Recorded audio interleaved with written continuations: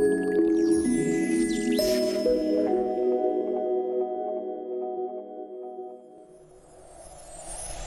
everyone, it's Amber here from the Mile Long Bookshelf, and I'm really excited to be guest vlogging on Bookish Brits today. I'm going to be showing you my top 5 contemporaries. Starting at number 5, I have picked Salvage by Karen David. I really enjoyed Salvage. The two main characters are very different from each other. They've had very different upbringings and they're just very different people. I really enjoyed reading about that contrast. I liked how they understood each other anyway. I wouldn't say it was a fun read because it's about a boy who had a very neglected childhood and he got abused, and he basically grew up in a few different foster homes and children's homes.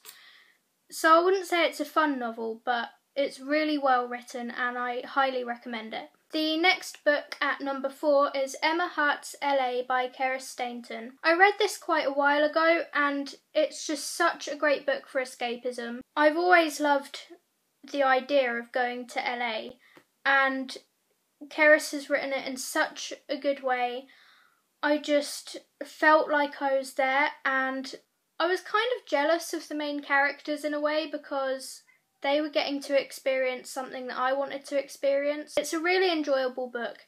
I'd say it's perfect.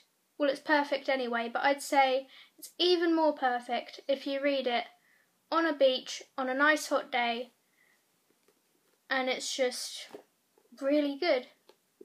At number 3, I have picked Ketchup Clouds by Annabelle Pitcher.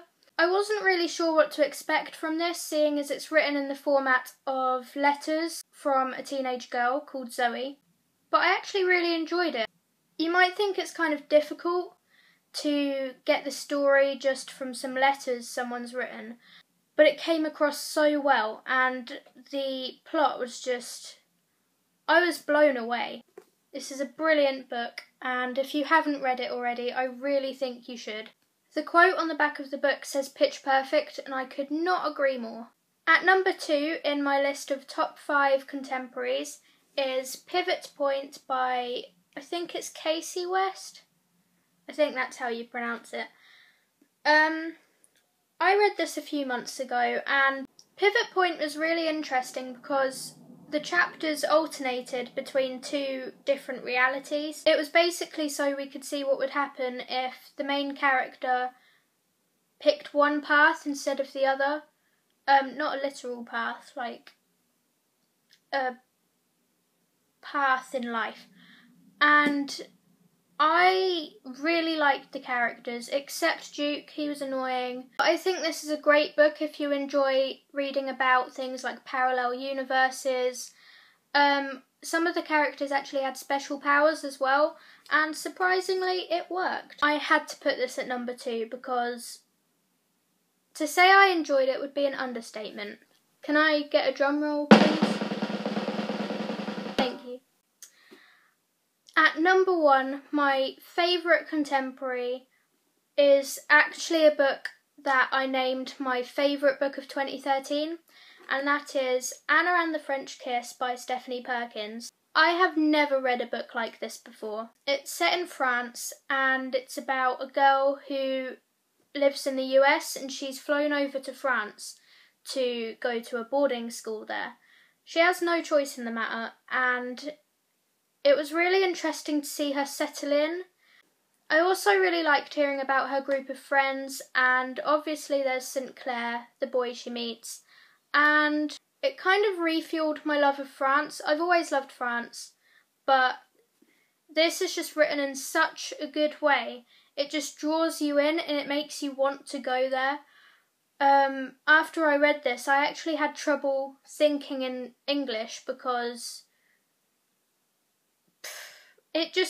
it put me in France. I was there with the characters as everything happened. I actually think this was Stephanie Perkins' debut novel. This is surprisingly, amazingly awesome for a debut novel. I can't tell you how much I enjoyed it, and if you haven't read this, I really think you need to. It's not really a cliche. It should be, but it's not. and it's just so well written, and I really want to reread it now I'm talking about it. So those were my top 5 contemporaries. I hope you enjoyed it, and hopefully you found something new to read. Please subscribe to Bookish Brits because I absolutely love their channel, and I just think it's a really good idea having 10 people on one YouTube channel. I just think it's really cool. So if you haven't subscribed, please do, and don't forget to give this video a thumbs up. Bye everyone!